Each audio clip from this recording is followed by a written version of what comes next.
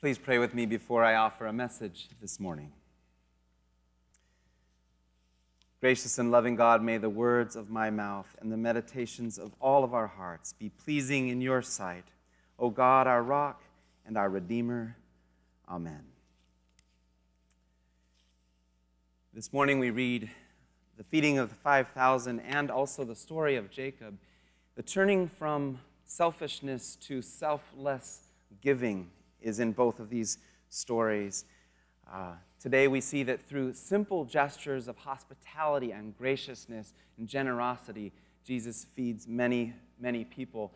In this wonderful painting by Eric Feather that's on the screen, I'd like to dim the lights for a moment so you can see it. It's also on your bulletin cover if you'd like to take it home and study it there. We see that multiplication of the feast has already begun. And it's astounding to those who are in attendance. This man to the left of Jesus, perhaps he's one of the disciples, suddenly realizes that this is an all-you-can-eat buffet. He is dumbfounded. His eyes are open. His mouth is open. And he barely sees the people that he's sharing bread with. He begins to see that this is an endless feast and that God must be the source of this meal. He must, like others thought, he must conclude this is like Moses in the desert where manna never stopped coming, where the food was continual, where God provided endlessly for God's people. Now God's doing the same thing through Jesus. I'll show another image because the story reminded me a little bit of our experience at Sierra Service Project this past summer. A couple weeks ago, this was my work team. I'm in the blue t-shirt, and by my side is a little lady named Mary in her red blouse to my left in the picture. And Mary Lang was the most gracious receiver of the gifts that we were offering through Sierra Service Project. You might say that offering to have teenage people put a new roof on your house is not the most exciting or appealing gift. It's a bit of a risk, actually, for a homeowner to take, but she took it graciously, and she received this gift, and our youth did too. This is one of our youth on the far left, Tim, and other youth groups were represented from around the western United States. And we realized that this too was a miracle, this act of giving and receiving in God's name, finding a need and addressing it right there and then. We could have the lights back on, thank you. These are awkward moments in a way, these moments when we realize there is a need and we don't know how to fulfill it.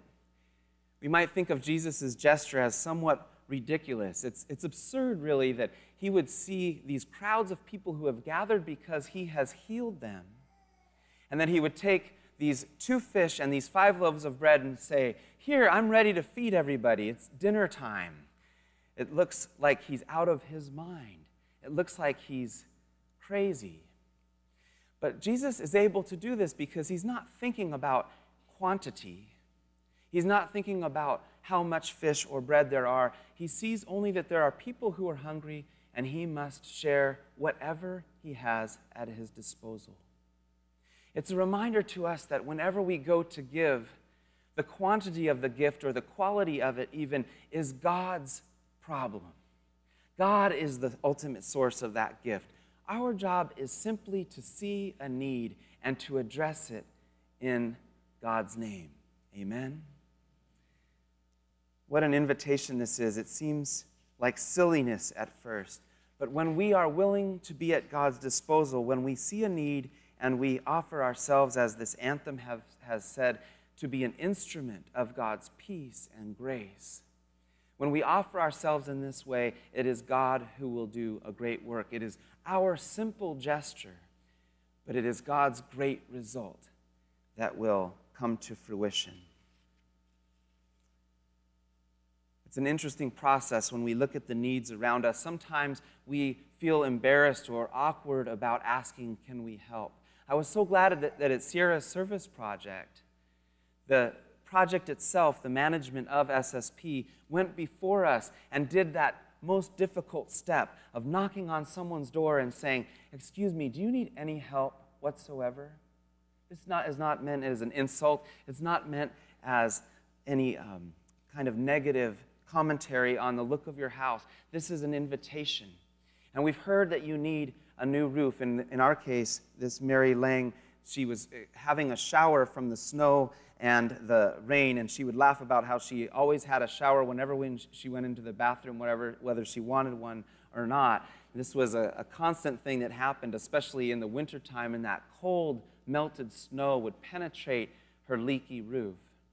She said, "It'll be so nice that I can choose when to have my showers or not from now on." And the youth did a wonderful job of building that roof. I think it will keep all of the water out. But in order for this to take place, we have to enter into that vulnerable place where we're not sure whether we have enough to address the need. When we're not sure whether our gift is sufficient to solve the problem. Jesus shows that that's not the question we're called to ask. It's what is in our hearts. It's the love that we share in that moment. It's the opportunity that we seize to give whatever is in our hands as the gift. It's a wonderful story of generosity. It echoes the story of the Old Testament where Jacob had given all of his livestock and all of his servants as an offering, as a peace offering to his brother Esau. He was suddenly very generous to his brother because the last time he saw him was many years ago when he was an utter rascal and a total jerk to his older brother. He had cheated him out of his birthright. He had cheated Esau out of their father's blessing. He had been utterly self-centered. Today, after the sermon, we will sing as a response a song written by Charles Wesley, which tells this story, the story of this scripture, and how Jacob wrestled with this mysterious angel. It says, "A man came and wrestled with him all night long, and Jacob prevailed." Who was Jacob actually wrestling with?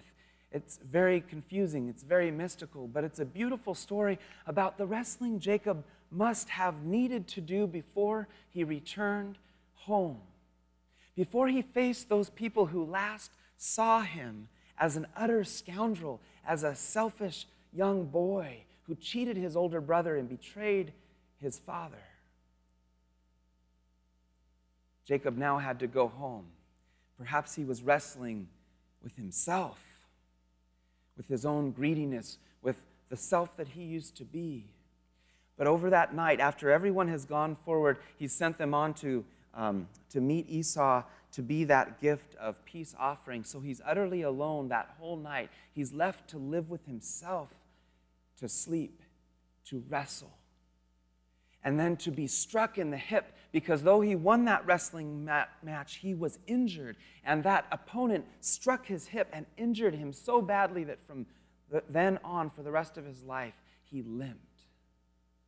And this one who would become the father of Israel, the one whose name would change from Jacob to Israel, had a limp to remind him of his past selfish greed and his sin. As he was changed from selfishness to generosity, he was left with that mark. And we'll sing that song, "Come, O Thou Traveler Unknown," to rehearse that story in a few moments. We're invited this morning to be transformed by these stories.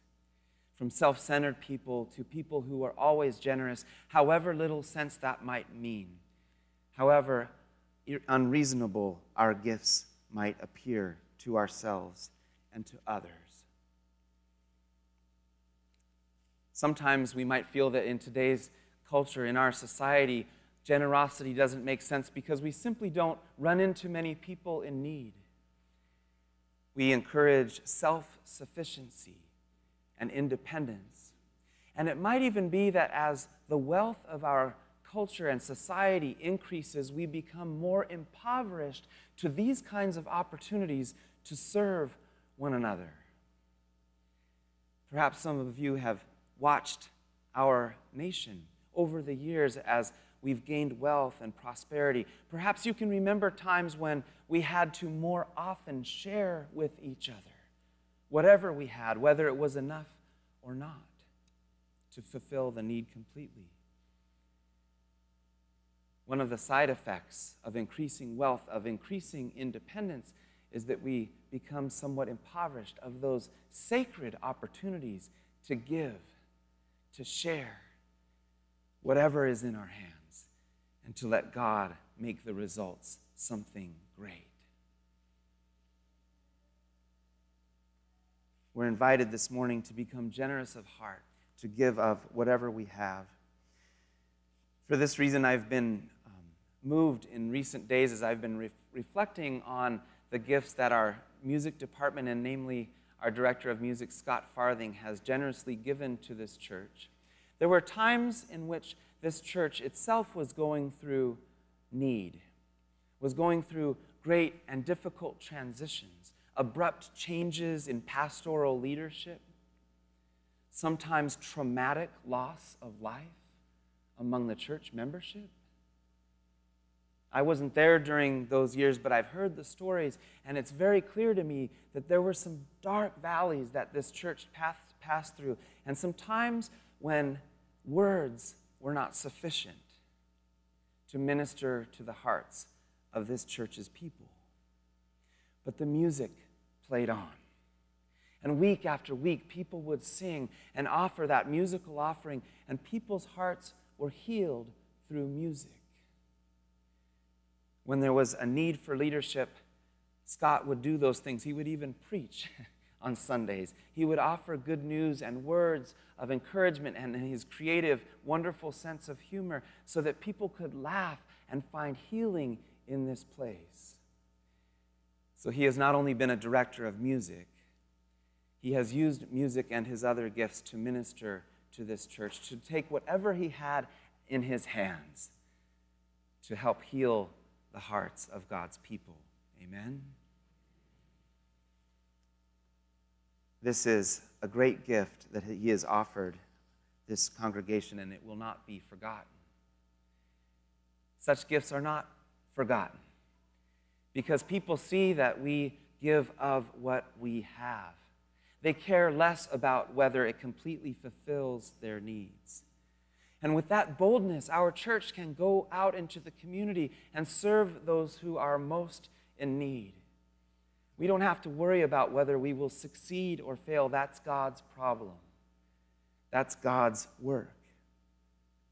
God will bring about the great results with our simple gestures of love and grace. Let us be generous of heart, ready to give. And may our simple gifts of service bring about the great results that God miraculously works by his hand. Let us be in the spirit of prayer. Gracious and loving God, we give you thanks for these opportunities to serve. We give you thanks and praise for those who have served among us through gifts of word, sacrament, and music. Lord, we give you thanks for the songs which ring in our minds and in our hearts, those beautiful songs which invite us to discipleship and a purposeful life. Lord, just as Jesus and his disciples gave whatever they had, gave of their fish and their bread, we pray that you would make us generous to those around us. Forgive us for being like those disciples at times and yielding to our fears that there is scarcity. Forgive us for the times we have kept for ourselves those things which we should have shared. Inspire us to freely give of our talents, our creativity, our song, our prayer, our simple gifts of service which carry the potential to touch the hearts of others. You have blessed us with so much. Now open our hearts so that we may give, serve, and sing your praises today and throughout eternity. For we pray in your blessed name.